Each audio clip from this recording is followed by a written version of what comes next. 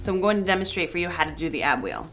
I'm going to do it on my knees to demonstrate. This is a very advanced ab exercise. So if you're not familiar with it, I would start out, usually what I do is I put something in front of you so that you're stopping at something, a target, and you're rolling back in.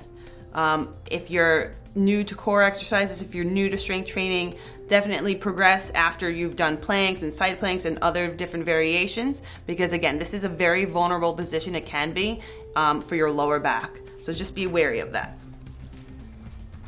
So I have a pretty big ab wheel here today for a demo, but these also come in different sizes, they're small ones. What I like to tell people is you want to make sure that the first thing that's moving forward are your hips. So a lot of people go into this and just roll out like this. This is wrong. You're not getting any core with that. So you want to fall forward as if your hips and your glutes were falling first.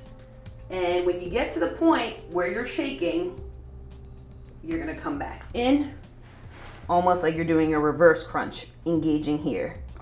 So again, falling forward with my hips and my glutes. Notice how my back, there's no rounding. We don't want to see rounding. So you're rolling out as far as you can without the compensation of your lower back rounding. So I'm going to just show you what wrong would look like.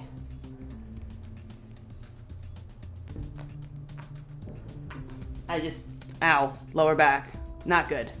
So you want to make sure, again, your hips are coming forward. You're engaging here the whole time. If you feel like you lost the tightness in your stomach, then you went too far. It's a good idea to have a target in front of you to roll to and then come back at your own pace. But again, this is a very advanced movement, and I would start with basic exercises like planks and side planks and then progress to the ab wheel.